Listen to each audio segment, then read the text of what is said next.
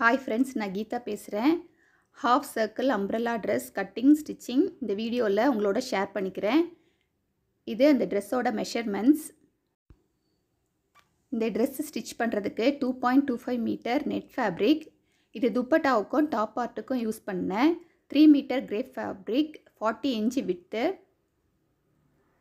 4 metre சாட்டின் georgette fabric. இதனுடைய வித்தும் 44 inch. First top part cut பண்ணுறதுக்கு grape lining fabric எடுத்துருக்கிறேன். அதனுடைய length 15 inch, with 11 inch. Shoulder measurement 7 inch. Arm whole round 6.5 inch. ஒரு ½ inch shoulder ஸ்லோப்புக்காக விட்டுக்கிட்டேன். என்னுடைய chest round 36 inch. இது divided by 4 9 inch plus 2 inch extra விட்டேன். waist round 28 inch divided by 4 7 inch plus 2 inch extra விட்டேன். so 9 inch. neck side neck width 3 inch, front neck 6 inch, back neck 7 inch எடுத்துக்கிட்டேன். arm hole side arm hole curve draw பண்ணுறதுக்கு 3 measurements வேணும். First arm hole roundல half, second அந்த edge பாயிண்ட்லேருந்து 1 inch, third chest point, மூணையும் சேர்த்து ஒரு curve draw பண்ணுறேன். இது back arm ஹோலுக்கு. Front arm ஹோலுக்கு 1 inch mark பண்ணது மாதிரி ½ இன்ச் மார்க் பண்ணி இன்னொரு கர்வ் ட்ரா பண்ணுறேன். ஃப்ரண்ட் நெக் டெப்த்து 6 இன்ச், 5 இன்ச்சில் ஒரு பாயிண்ட் மார்க் பண்ணிவிட்டு ஷோல்டர்லேருந்து ஸ்ட்ரைட்டாக வந்து அப்புறம் ஒரு கர்வ் மாதிரி சென்டரில் ஜாயின் பண்ணேன். அந்த கர்வ் வந்து 1 இன்ச் இருக்கிறது மாதிரி பார்த்து ஜாயின் பண்ணேன். Back neck round neck draw பண்ணேன். First back neck back arm whole cut பண்ணி எடுத்துட்டு தென் front neck front arm whole cut பண்ணேன்.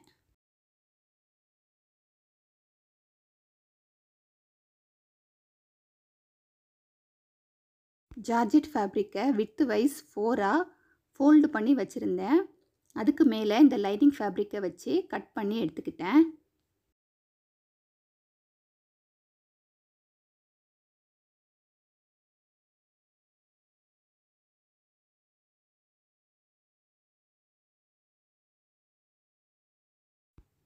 டாப் பார்ட்டு கட் பண்ணுறதுக்கு எப்படி 4ஆக ஃபோல்ட் பண்ணணும் அதே மாதிரி தான் ஸ்லீவ் கட் பண்ணுறதுக்கும் 4ஆக ஃபோல்ட் பண்ணி எடுத்துக்கிட்டேன். ஸ்லீவ்ஸு கட் பண்ணுறதுக்கு ஆர்ம் ஹோல் மெஷர்மெண்ட் வந்து பண்ணேன். எனக்கு 10 கிடச்சிது. நான் 9.5 எடுத்துக்கிட்டேன். ஸ்லீவ்ஸோட லென்த்து 11 இன்ச், அதனுடைய வித்து 9.5 இன்ச். ஸ்லீவ் ஸ்டார்டிங் பாயிண்ட்லேருந்து டவுன்வர்ட்ஸ் 3 இன்ச் மார்க் பண்ணி கர்வ் ட்ரா பண்ணேன்.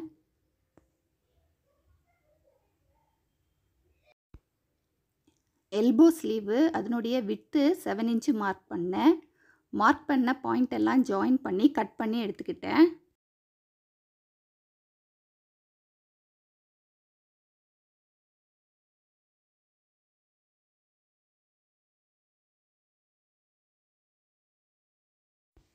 ஸ்லீவ்ஸோட ஒரு பக்கம் மட்டும் ஒரு ½ இன்ச்சுக்கு கட் பண்ணி எடுத்துக்கிட்டேன். அது ஃப்ரண்ட் ஆர்ம் ஹோலுக்கு.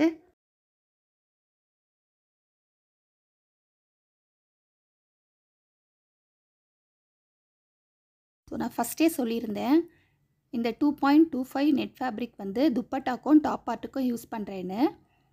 இதனுடைய ஃபுல் லென்த்து வந்து 2.25 மீட்டர். இதனுடைய with 44 inch.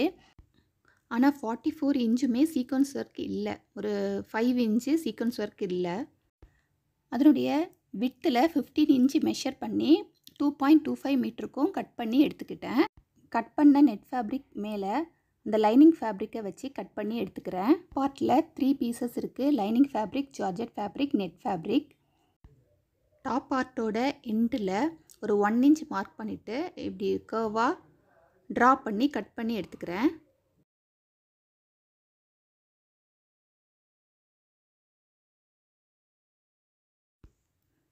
Sleeve பார்ட்டையும் net fabric மேலே வச்சு கட் பண்ணி எடுத்துக்கிறேன். இதுக்கு ஜார்ஜெட்டை மட்டும்தான் லைனிங்காக கொடுத்தேன், கிரேப் ஃபேப்ரிக் கொடுக்கல. நெக்ஸ்ட்டு ரிமைனிங் இருக்கிற 3 மீட்டர் ஜார்ஜெட் ஃபேப்ரிக்கை 2ஆக ஃபோல்ட் பண்ணி வச்சுருக்கிறேன். இது ஃபோல்டட் சைடு. இதை டயக்னலாக ஃபோல்ட் பண்ணுறேன். ஃபோல்ட் பண்ணி பின் பண்ணி வச்சுக்கிறேன். எட்ஜில் பின் பண்ணது மாதிரி இந்த கீழே ரிமைனிங் இருக்க ஃபேப்ரிக்கையும் ஃபோல்ட் பண்ணி பின் பண்ணி வச்சுக்கிறேன்.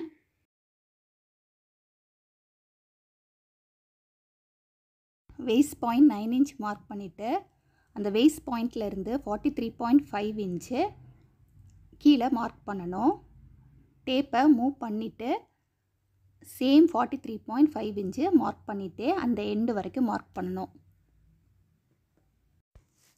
இந்த எண்டிலிருந்து அந்த எண்டு வரைக்கும் சேம் 43.5 இன்ச்சு மார்க் பண்ணேன்.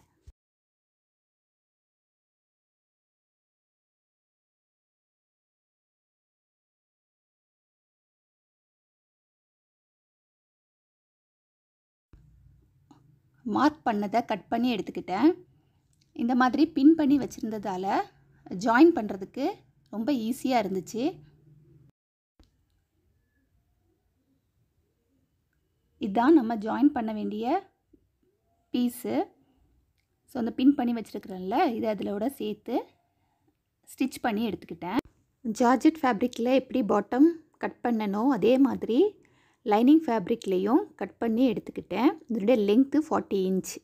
டாப் பார்ட் ஸ்டிச் பண்ணுறதுக்கு ஃபஸ்ட்டு ஜார்ஜெட் ஃபேப்ரிக், அதுக்கு மேலே நெட் ஃபேப்ரிக், அதுக்கு மேலே கிரேப் லைனிங் ஃபேப்ரிக் வச்சு நெக்கை ஃபினிஷ் பண்ணேன். லைனிங் ஃபேப்ரிக்கில் நெக்கு கட் பண்ணி வச்சுருக்குறோம்ல அதுக்கு மேலே அப்படியே ஸ்டிச் பண்ணேன். சீக்வன்ஸ் ஒர்க் இருந்ததால் ஸ்லோவாக தான் ஸ்டிச் பண்ணேன். இந்த மாதிரி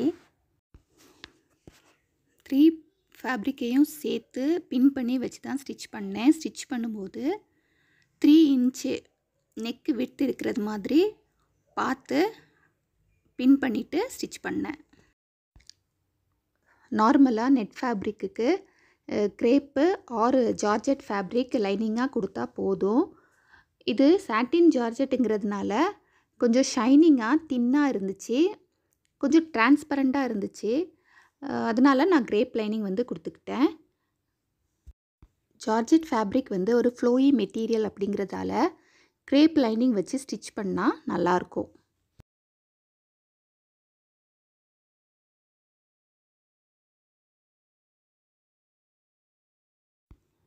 நெக்கு அந்த ஷேப்பில் ஸ்டிச் பண்ணி முடித்ததுக்கப்புறம் எக்ஸ்ட்ரா இருக்க ஃபேப்ரிக்கை கட் பண்ணிவிட்டு அந்த எட்ஜஸில் மட்டும் சின்ன சின்ன கட்டு பண்ணி விட்டுட்டு டர்ன் பண்ணி எடுத்துக்கிட்டேன். சாட்டின் ஜார்ஜெட்டோட price metre 110 rupees. Grape லைனிங்கோட price metre 35 rupees. Net ஃபேப்ரிக்கோட price metre 299 rupees.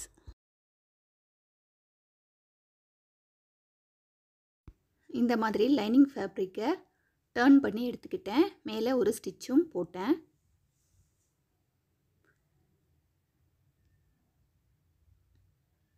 Lining ஃபேப்ரிக்கையும் main ஃபேப்ரிக்கையும் சேர்த்து வச்சு எல்லா சைடும் ஸ்டிச் பண்ணி எடுத்துக்கிட்டேன்.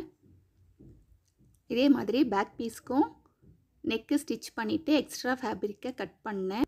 ஸ்டிச் பண்ணிவிட்டு டர்ன் பண்ணாமல் லைனிங்கை இப்படி எடுத்து வச்சுட்டு அதனுடைய நல்ல பக்கமும் ஃப்ரண்ட் பீஸுக்கு அதனுடைய நல்ல பக்கமும் சேர்ந்து இருக்கிறது மாதிரி வச்சு ஸ்டிச் பண்ணேன். 2 பக்கமும் ஸ்டிச் பண்ணிட்டு இந்த மாதிரி டர்ன் பண்ணால் நீட்டாக இருக்கும். இப்போ பேக் சைடு மேலே ஒரு ஸ்டிச் பண்ணி எடுத்துக்கிட்டேன்.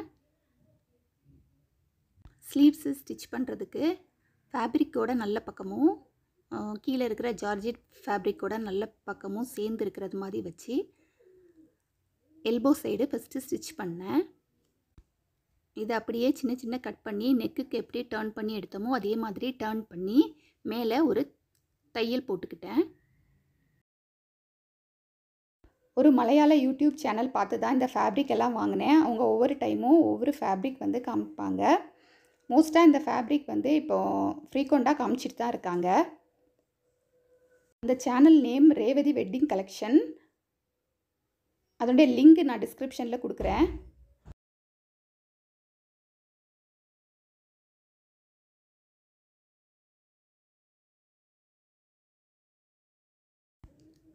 இப்போது 2 சென்டர் பாயிண்ட்டையும் சேர்த்து வச்சுட்டு லைனிங் ஃபேப்ரிக்கையும் மெயின் ஃபேப்ரிக்கையும் சேர்த்து ஸ்டிச் பண்ணி எடுத்துக்கிறேன். டாப் பார்ட்டில் நம்ம பிரின்சஸ் கட் பண்ணல, பட் பிரின்சஸ் கட் மாதிரி ஒரு லுக்கை எடுத்துகிட்டு வரதுக்கு ஃபஸ்ட்டு சென்டர் பாயிண்ட்டு மார்க் பண்ணிவிட்டு அதிலிருந்து இந்த பக்கம் 4 இன்ச் எடுத்து வச்சுருக்கிறேன். அதே மாதிரி ஷோல்டர் பாயிண்ட்லேருந்து பஸ்ட்டு பாயிண்ட் 10 எடுத்திருக்கேன். ஹோல் ரவுண்டில் ஹாஃபு 5.5 இன்ச் எடுத்துருக்கிறேன். 3 பாயிண்ட்டையும் சேர்த்து ட்ரா பண்ணுறேன். 4 இன்ச்சில் ஒரு பாயிண்ட் எடுத்துகிறாங்களே, அதிலேருந்து இந்த பக்கம் ஒரு 0.25 இன்ச், இந்த பக்கம் ஒரு 0.25 இன்ச் மட்டும் சேர்த்து எடுத்து இந்த மாதிரி ஸ்டிச் பண்ணி எடுத்துக்கணும். அப்போ ஒரு பிரின்சஸ் கட் மாதிரி ஒரு லுக்கு வந்து கிடைக்கும். இந்த மாதிரி சேர்த்து வச்சு ஃபுல்லாக அப்படியே ஸ்டிச் பண்ணி எடுத்துக்கிட்டேன். ஸ்டிச் பண்ணுறதுக்கப்புறம் இந்த மாதிரி பிரின்சஸ் கட்டு லுக்கு வந்து கிடச்சிது. நெக்ஸ்ட்டு ஸ்லீவ் வந்து ஜாயின் பண்ணி எடுத்தேன். ஸ்லீவ் ஜாயின் பண்ணும்போது நம்ம ஃப்ரண்ட் ஆர்ம் ஹோலுக்குன்னு கட் பண்ணோம்ல, ஒரு 1/2 இன்ச்சு, அது ஃப்ரண்ட் சைடு வர்றது மாதிரி பார்த்து ஸ்டிச் பண்ணேன். டாப் பார்ட்டு ஸ்டிச் பண்ணிட்டேன். இனி பாட்டம் பார்த்து ஸ்டிச் பண்ணோம். பாட்டம் பார்ட்டில் ஒரு சைடு ஃபோல்டட் சைடு, இன்னொரு side open side. So open சைடை மேலேருந்து கீழே வரைக்கும் ஜாயின் பண்ணி எடுத்துக்கிறேன். லைனிங் ஃபேப்ரிக்கும் இதே மாதிரி தான், ஒரு சைடு ஃபோல்டடு, இன்னொரு சைடு ஓப்பன் சைடு, அதையும் இந்த மாதிரி ஜாயின் பண்ணி எடுத்துக்கிறேன்.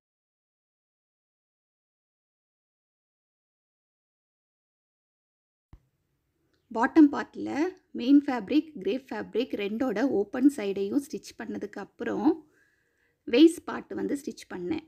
வெய்ஸ்ட் பார்ட் வந்து ஸ்டிச் பண்ணும்போது அந்த ஜாயின் பண்ணியிருக்கோம்ல, அந்த ரெண்டும் ஒரே பிளேஸில் வரது மாதிரி பார்த்து ரெண்டையும் சேர்த்து ஸ்டிச் பண்ணேன். நெக்ஸ்ட்டு டாப் பார்ட்டோட நல்ல பக்கமும் பாட்டம் பார்ட்டோட நல்ல பக்கமும் சேர்த்து வச்சு பாட்டத்தையும் டாப்பையும் ஜாயின் பண்ணேன். அதுக்கப்புறம் மெஷர்மெண்ட்டுக்கு ஏற்றது மாதிரி ஸ்லீவில் இருந்து வெய்ஸ்ட் பாயிண்ட் வரைக்கும் ஸ்டிச் பண்ணேன். வெய்ஸ்ட் பாயிண்ட் வரைக்கும் ஸ்டிச் பண்ணிட்டு ஜஸ்ட்டு கீழே கொஞ்சம் ஸ்டிச் பண்ணி அப்படியே விட்டுட்டேன்.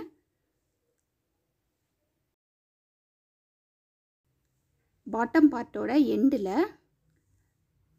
டபுள் ஃபோல்ட் பண்ணி ஸ்டிச் பண்ணுறதுக்கு ஃபஸ்ட்டு ஒரு சிங்கிள் ஃபோல்ட் பண்ணி ஸ்டிச் பண்ணிவிட்டு ஃபுல்லாகவே பண்ணிவிட்டு அதுக்கப்புறம் வந்து திருப்பி ஒரு ஃபோல்ட் பண்ணி ஸ்டிச் பண்ணேன்.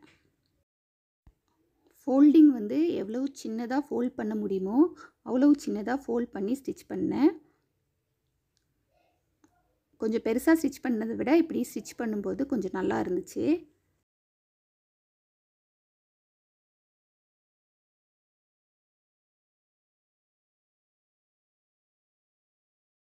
நெக்ஸ்ட்டு லைனிங் ஃபேப்ரிக்கையும் டபுள் ஃபோல்ட் பண்ணி ஸ்டிச் பண்ணிட்டேன். இது அந்த ட்ரெஸ்ஸோட ஃபுல் வியூ. இந்த ட்ரெஸ்ஸு எனக்கு ரொம்ப பிடிச்சிருந்தது, உங்களுக்கும் பிடிச்சிருக்கும்னு நினைக்கிறேன். நெக்ஸ்ட் வீடியோ இந்த ட்ரெஸ்ஸோட துப்பட்டா டிசைன் பண்ணுறது. தேங்க்ஸ் ஃபார் வாட்சிங்.